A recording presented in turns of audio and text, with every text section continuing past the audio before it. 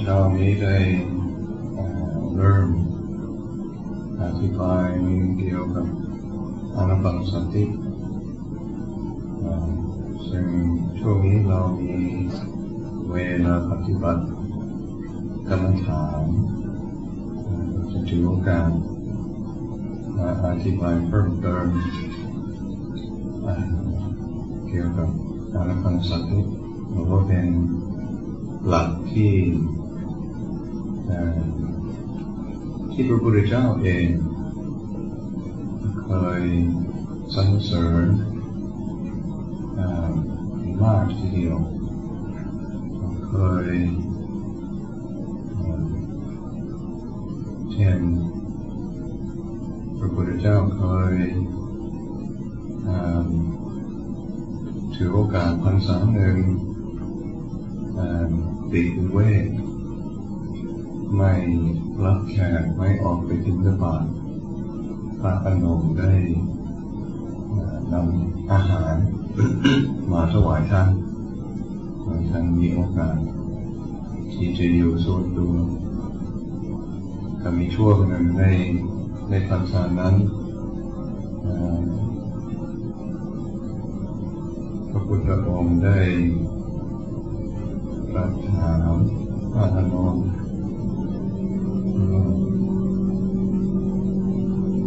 แต่ว่าถ้าหากว่าคนถามพระอานนท์ว่าพระตถาคตกำลังทำอะไรอยู่ในวิหารธรรมอย่างไรพระอานนท์จะตอบยังไงก็พระอานนท์ก็ไม่รู้สิเขาขอหลักการแนะนำเลยพระพุทธเจ้าได้บอกว่าก็ควรบอกว่าพระตถาคตอยู่โดยอานาปานสติเป็นวิหารธรรมเป็นที่อาศัยเป็นที่ตั้งเป็นหลักได้จึงได้อธิบายต่อความละเอียดของอานาปานสติเป็นการก็เป็นการให้กำลังใจว่าถ้าหากว่าเวลาพระพุทธเจ้าเองมีโอกาสได้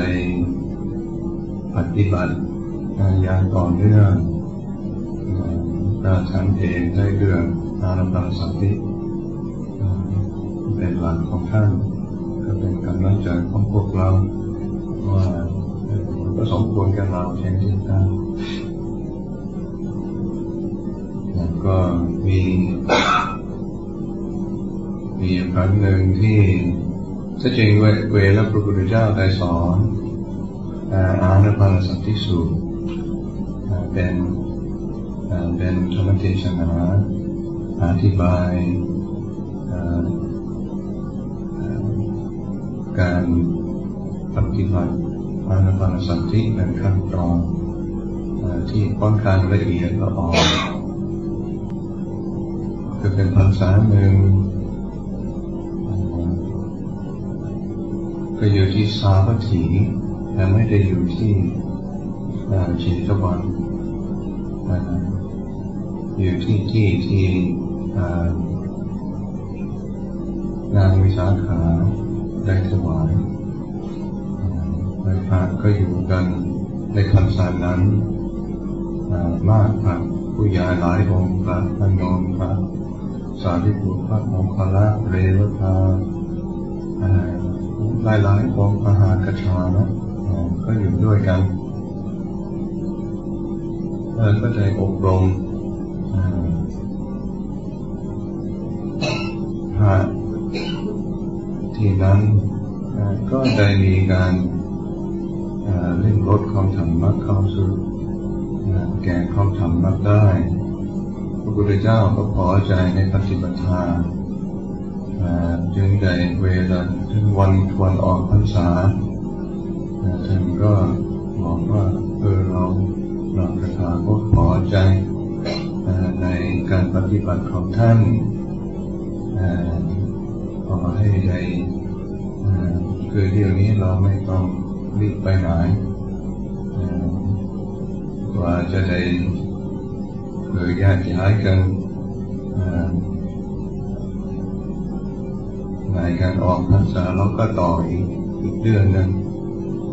ไม่ไปไหนกันปฏิบัติกันต่ออบรมกันต่อในอะไรต่อได้อยู่ด้วยกันในพรรษาจาก3 เดือนถึง4 เดือนกว่าจะแยกย้ายกันให้รอถึงก็ถ้าเป็นในเมืองไทยก็รอถึงวันลอยกระทงก็ต่อเราก็ได้อยู่กันพอดีข่าวก็แพร่กระจายตามชนบททราบสำนักสาขาต่างๆก็หลั่งไหลเข้ามาเพื่อรับการอบรมต่อพระพุทธเจ้าก็ได้เทศนาสั่งสอนพระผู้ใหญ่ก็ได้อบรมกันให้กำลังใจก็ได้บรรลุธรรมกันตามขั้นตอนที่สมควรในแต่ละท่านพอถึงเดือนหนึ่งผ่านไปพอดีพระพุทธเจ้าก็เป็นวันปาติโมกข์วันอุโบสถพระพุทธเจ้าอบรมพระก็ได้แสดงความพอใจ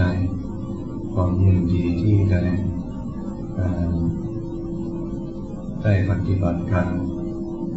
จึงพระพุทธเจ้าถือโอกาสนี้เป็นเหตุที่อบรมเกี่ยวกับอานาปานสติโดยละเอียดที่เป็น16 ขั้นตอนอาศัยรูปแบบของสติปัฏฐาน4คือเกี่ยวกับ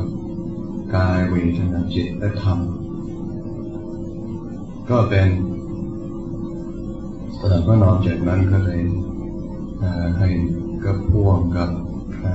ธรรมะข้ออื่นๆแต่ว่าที่เป็นหลักคือรูปแบบของการฝึกอานาปานสติโดยอาศัยสติปัฏฐาน4เป็นรากฐาน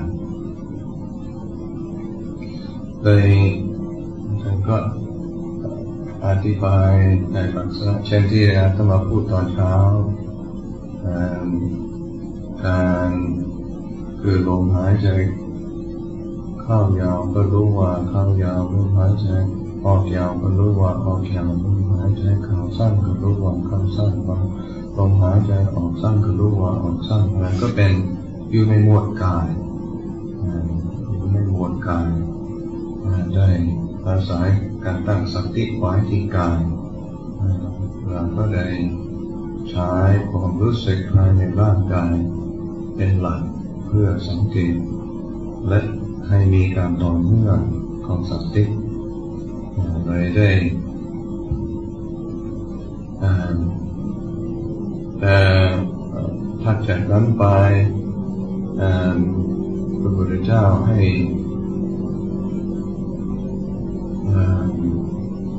คือให้ตั้งสติไว้ที่คือที่เรียกที่แปลเป็นภาษาทางกายทั้งปวงคือการตั้งสติไว้ที่ถึงภาษาบาลีว่าสัมปทายะก็คือกายทั้งปวงก็หรือทั่วถึงร่างกายก็เป็นอีกแง่หนึ่งที่จะแปลแล้วก็ในการอธิบายหนังสือรุ่นหลังคือจะไม่ถึงเฉพาะความรู้สึกของลมหายใจเข้าลมหายใจออกคือเอากายเป็นการตีความว่าคือกายเป็นส่วนหนึ่งของหรือลมหายใจเข้าลมหายใจออกเป็น เป็นกายอีกชนิดหนึ่งซึ่งมันก็ไม่ผิดแต่ว่าในการวิพากษ์วิจารณ์และดูสำนวนมันก็คือน่าจะมีความหมายที่กว้างขวางกว่านั้นเช่นกันให้รู้ทั่วถึงร่างกายเวลาลมหายใจเข้าให้รู้ทั่วถึงร่างกายเวลาลมหายใจออกซึ่งก็เป็นในขั้นตอนของการฝึกสติก็เป็นสิ่งที่ช่วยได้เยอะก่อนที่จะมีความละเอียดหรือดิ่งลงไปในจุดใดจุดหนึ่งก็ให้มีความรู้สึกอยู่ในร่างกายให้ทั่วถึงร่างกายให้รู้ว่าร่างกายของเรามีความรู้สึกอย่างไรร่างกายของเรามีความอ่อนโยนยังไงหรือมีความรู้สึกที่เกรงเครียดหรือมีความรู้สึกที่เบาหรือหนักอะไรอย่างนี้นะมันก็คอยสังเกตดูทางร่างกายเช่นอย่างเวลา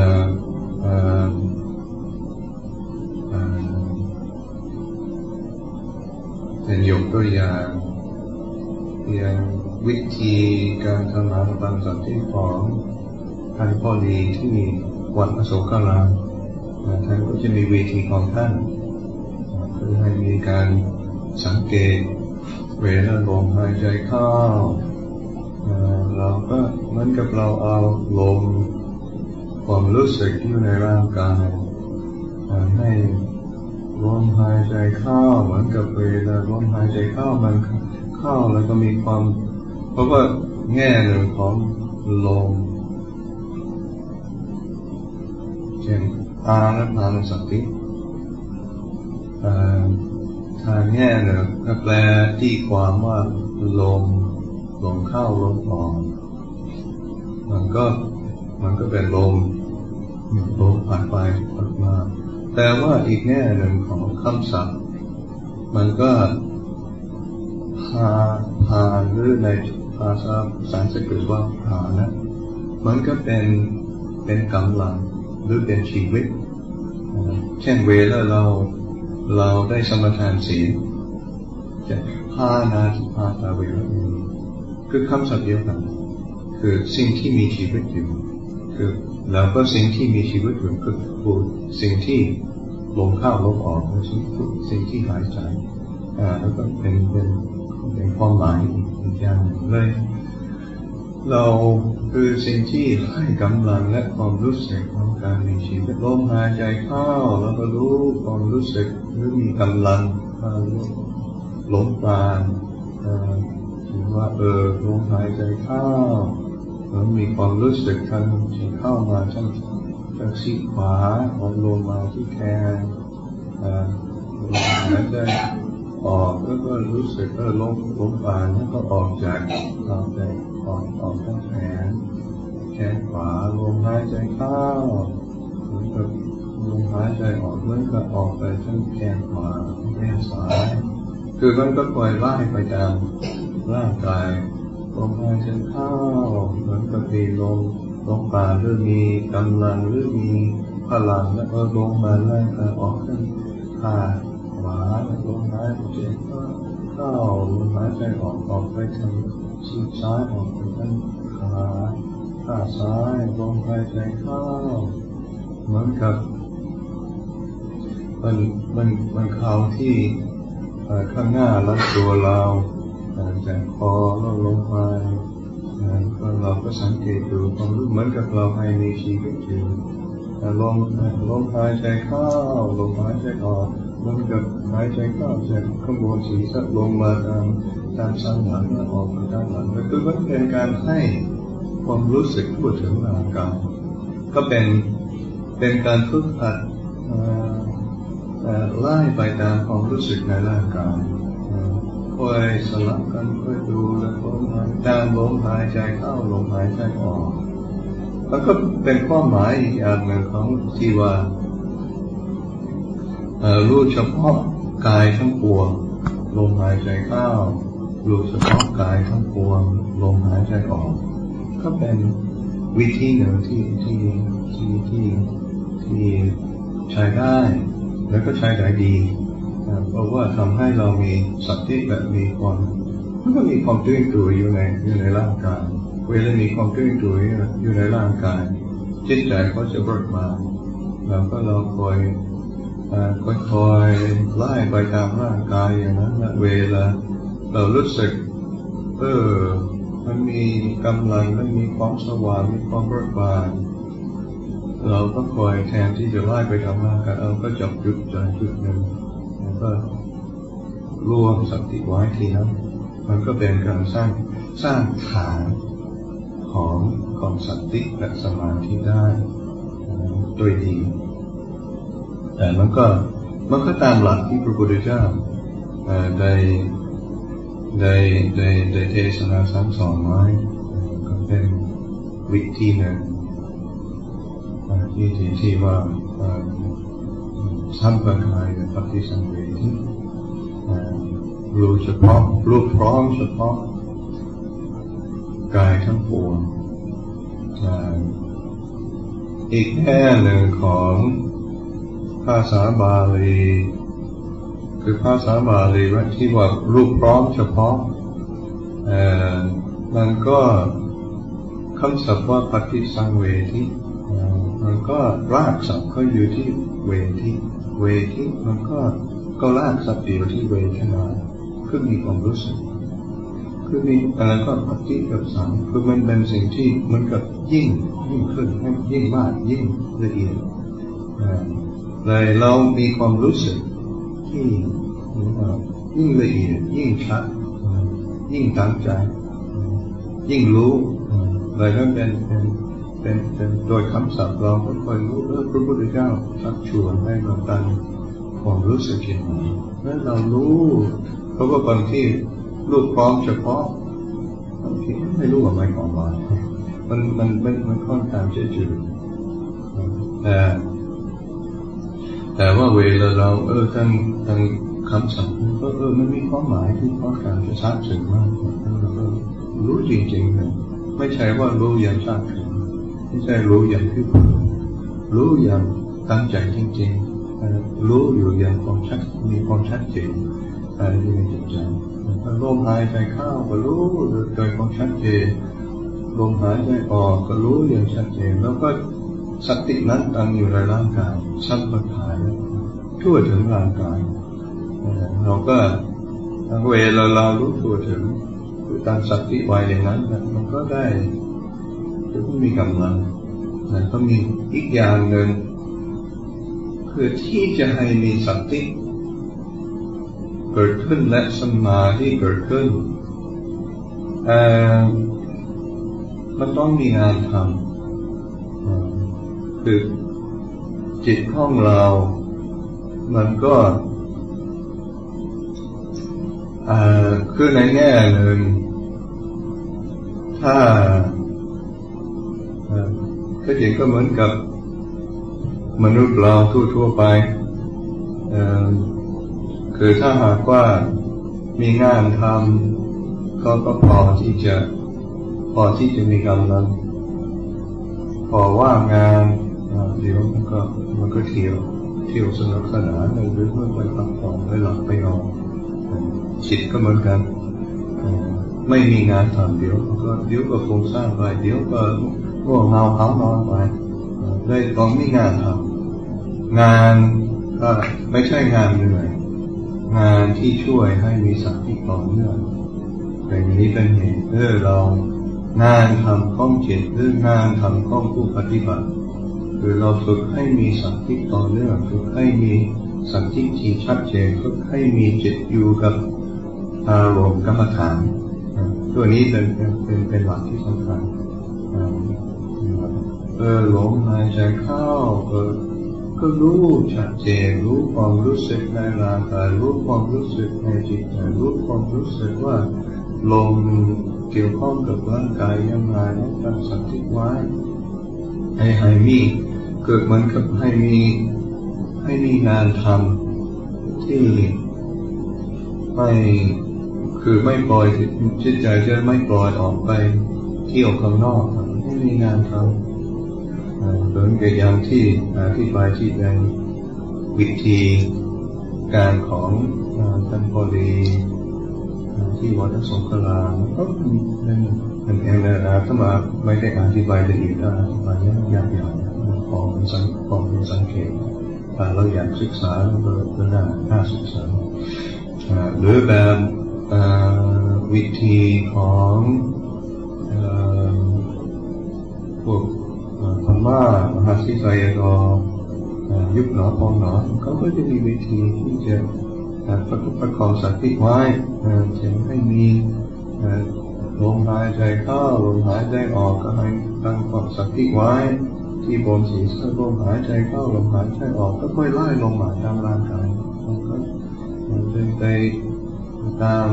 ร่างกายเรามีบางที่จะเป็นความรู้สึกที่อาจจะเป็นแสงสว่างนิดๆอยู่เดี๋ยวก็หรือเ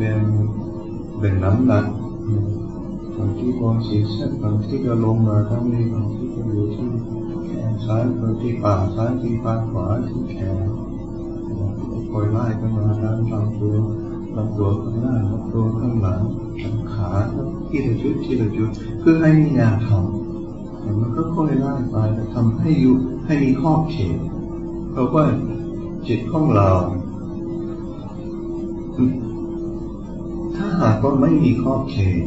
ถ้าไม่ประคับประคองมันก็ชอบห้าเรื่องแล้วว่ามันไม่ค่อยเป็นเรื่องสงบมันชอบเป็นเรื่องวุ่นวายเลยเราให้มีการสังเกตไว้ในร่างกายให้มีขอบเขตแค่นี้เราก็ให้มีงานทำรับลมหายใจเข้าลมหายใจออกสังเกตดูทั้งร่างกายเราจะทดลองหาวิธีของเราเองก็ยังได้แต่นี่ก็เป็นวิธีที่เคยทดลองกันจากครูบาอาจารย์องค์อื่นเราเองก็ต้องทดลองดูหรือแม้แต่ยังพุทโธลมหายใจเข้าบทพุทโธลมหายใจออกพุทโธแล้วก็เป็นวิธีงานที่ช่วยให้มีขอบเขตให้อยู่กับสิ่งที่กำลังทำแต่ว่าอาศัยลมหายใจเข้าลมหายใจออกเป็นหลักตัวนี้เป็นสิ่งที่สำคัญเรากลับมาที่หลักลมหายใจเข้าลมหายใจออกลมหายใจเข้าก็รู้ลมหายใจออกก็รู้เราเอาลมเข้าลมออกเป็นสิ่งที่ช่วยเตือนสติไว้ว่าหน้าที่ของเราการงานของเราอยู่ในเวลานี้อยู่ในปัจจุบันนี้อยู่ในร่างกายนี้ที่กำลังหายใจเข้ากำลังหายใจออกอยู่ให้มีจิตใจอยู่กับการงานนี้อย่างต่อเนื่องเมื่อมีการต่อเนื่องของการตั้งสติไว้จิตก็ย่อมเกิดความสงบ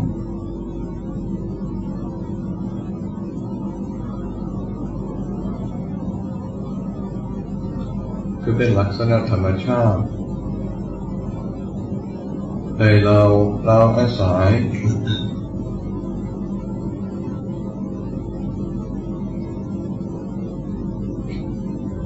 กายทั้งปวง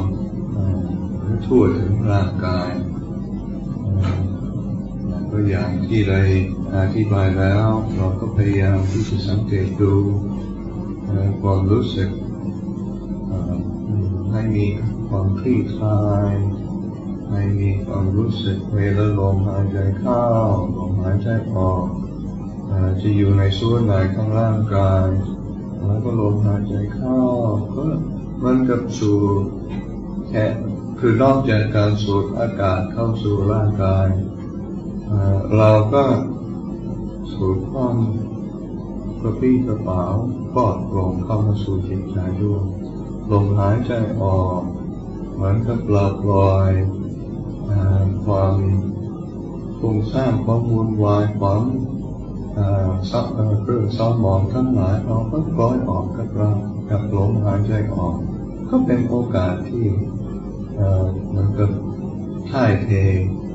สิ่งที่ไม่ดีออกจากร่างกายและจิตใจเพราะว่าอันนี้ก็หน้าที่ของ ลมหายใจเข้าคือสูดอากาศเข้ามาแล้วก็ได้รับออกซิเจนสิ่งที่รอเลี้ยง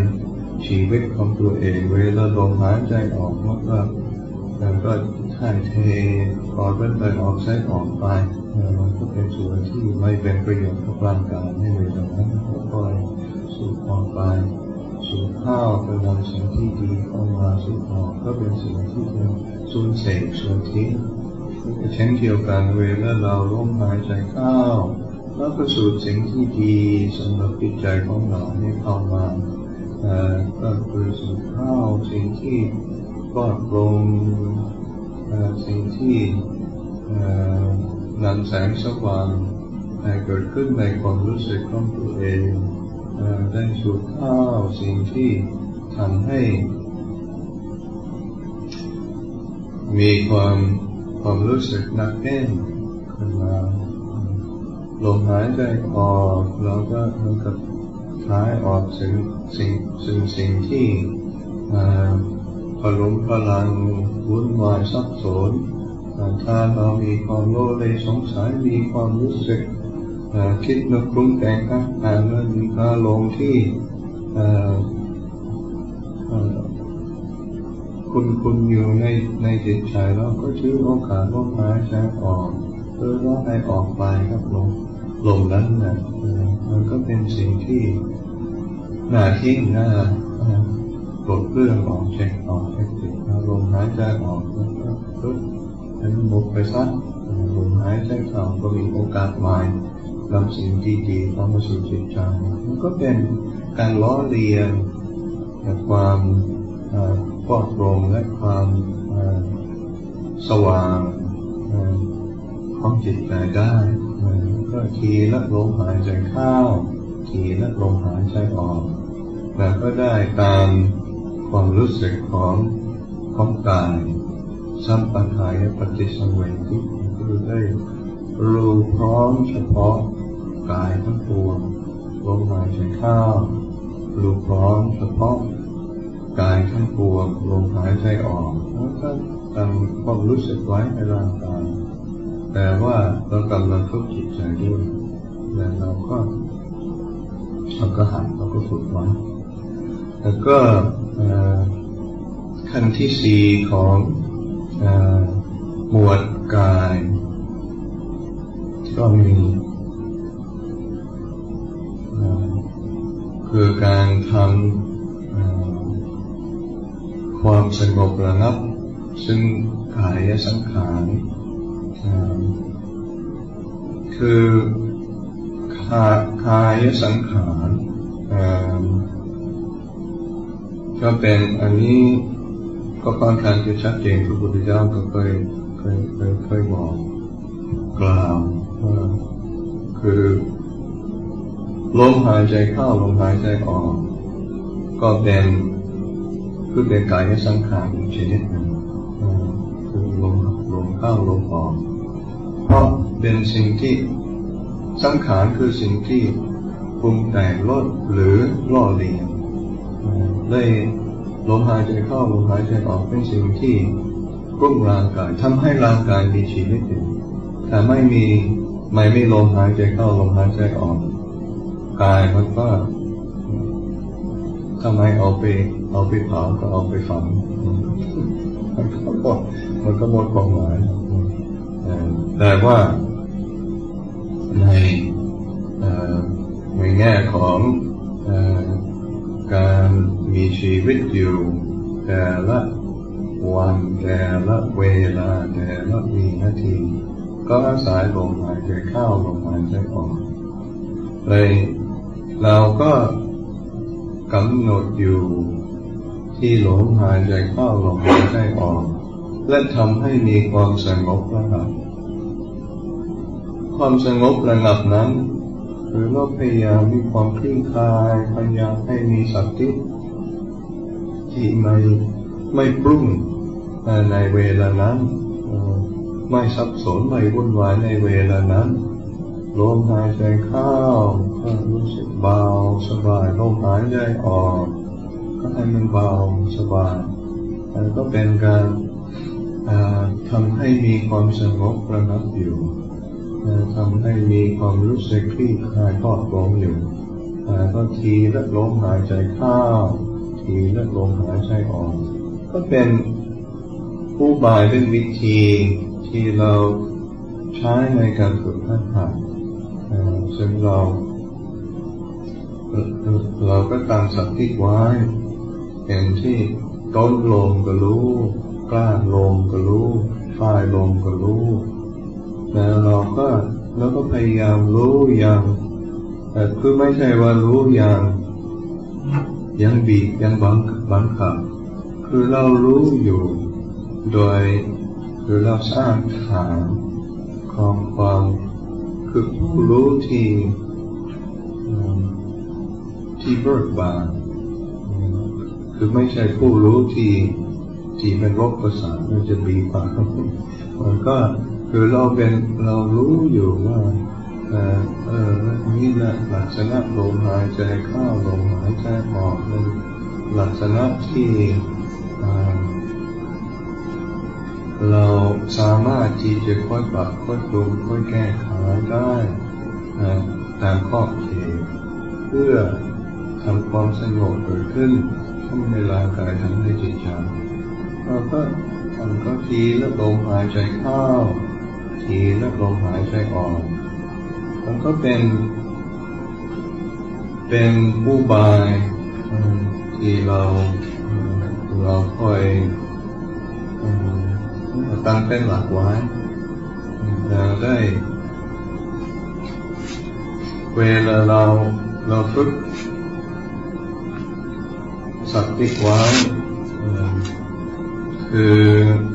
เราก็รู้ว่ามีผลแล้วก็เราก็ต้องคิดดูว่าผลที่เราปรารถนานั้นคืออะไรก็เราก็ต้องปรารถนาความสงบความรู้สึกปลอดโปร่งซึ่งเราก็ต้องถ้าอันนั้นเป็นผลที่เราต้องการเหตุที่เราสร้างไว้ก็ต้องเป็นเหตุที่เหมาะกับผลที่เราปรารถนาคือถ้าหากว่าเรานั่งปฏิบัติด้วยความเคร่งความเกรงความเครียดความสับสนความวุ่นวายเราคิดว่าความสงบมันจะค่อยเกิดขึ้นผลคือเหตุมันไม่สมกับผลที่เราปรารถนาเลยเหมือนกับเรา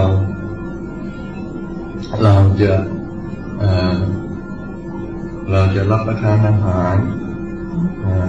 เราหิวเราก็หิวเราก็อยากให้เย็นแล้วก็ไปทานน้ำเปล่าๆกับก่อนข้าวชิ้นน้อยๆนะมันยังไงก็ไม่อิ่มหรอกคือเราก็ปรารถนาความอิ่มแต่ว่าสิ่งที่เราใช้ร่างกายของเรามันเหตุมันไม่พอที่จะให้ความอิ่มนะอันนี้ก็เช่นเดียวกันเราปรารถนาความสงบ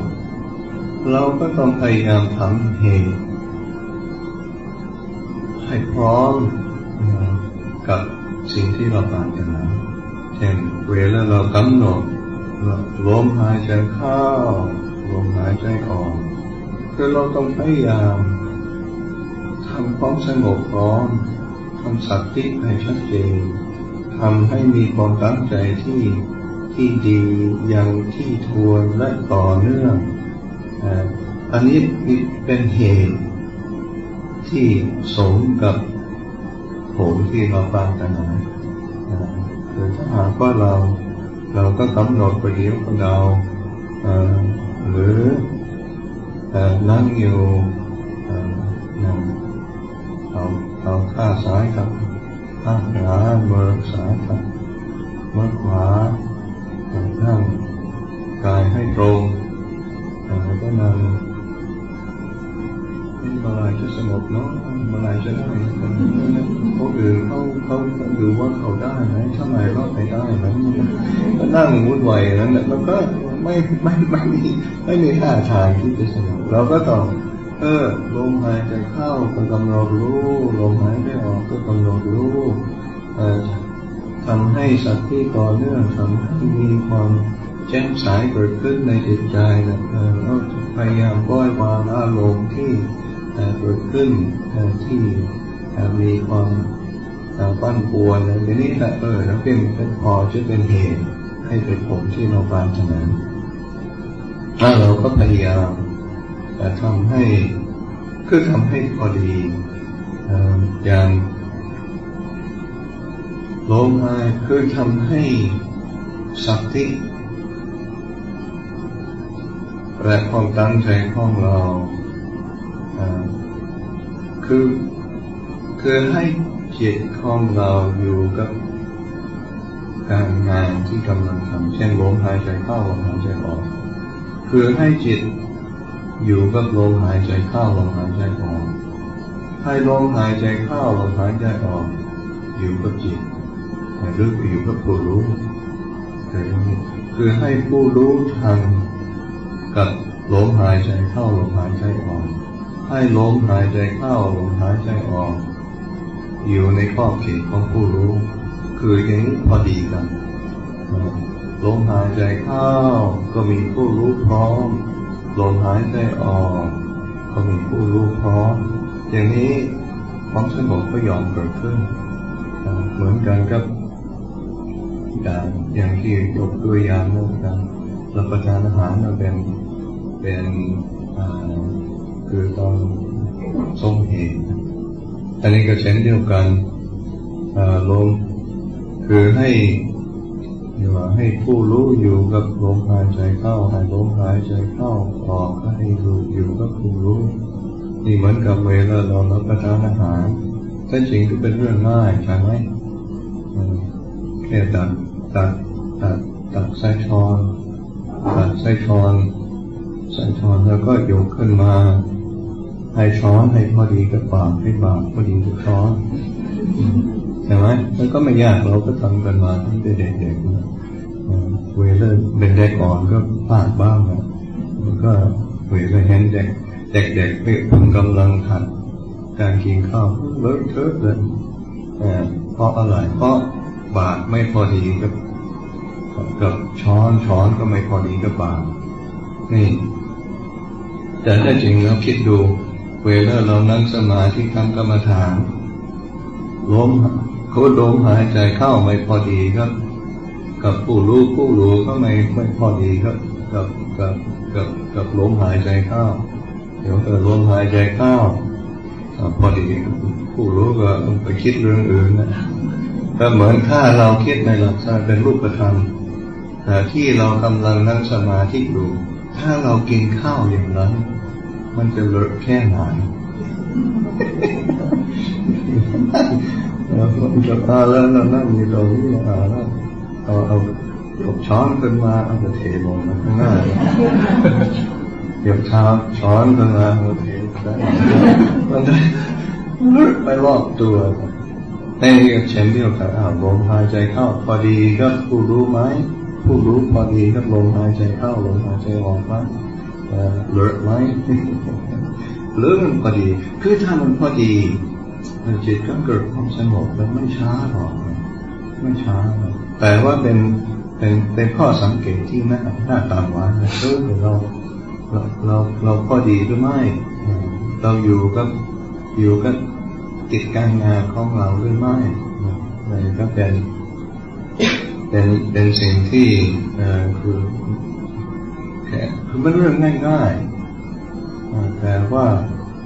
คือมนุษย์เราก็คือของง่ายๆแต่ไม่ค่อยเอามันสามารถที่จะทำให้มันยุ่งยากซับซ้อนว่ามนุษย์เราทำได้ดีมาก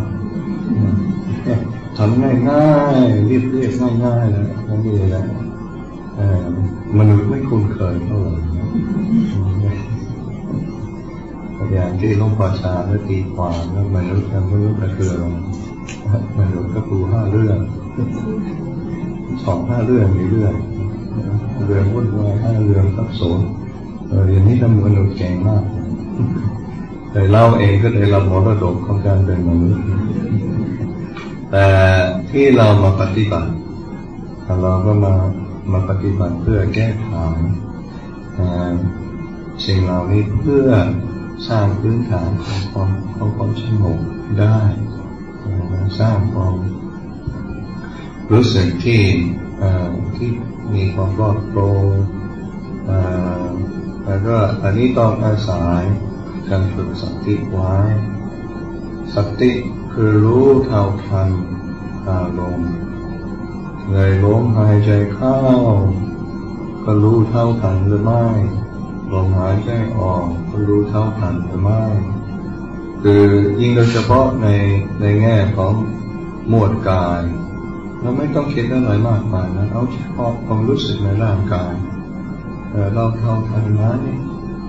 เรามีความชัดเจนไหมกายมีความรู้สึกยังไงเรามีความรู้สึกในร่างกายยังไงเราก็คอยสังเกตดูสติของเราอยู่กับกายไหมลมหายใจเข้าสติออกไปออกไหมลมหายใจออกสติยังอยู่ไหมลมหายใจเข้าเรามีความละเอียดจากต้นลมไปถึงกลางลมถึงปลายลมไหมจากลมหายใจออกจากต้นลมถึงกลางลมถึงปลายลมเรามีความเท่าทันไหมแล้วก็ความรู้สึกนั้นมีการเปลี่ยนไปมีความละเอียดละอ่อนยังไงก็ค่อยสังเกตดูจริงก็เหมือนกับเป็นชั้นยิ่งสังเกตก็ยิ่งมีความรู้สึกที่น่าสังเกตมันก็จะเริ่มคือยิ่งถ้าหากว่าสติไม่ค่อยมี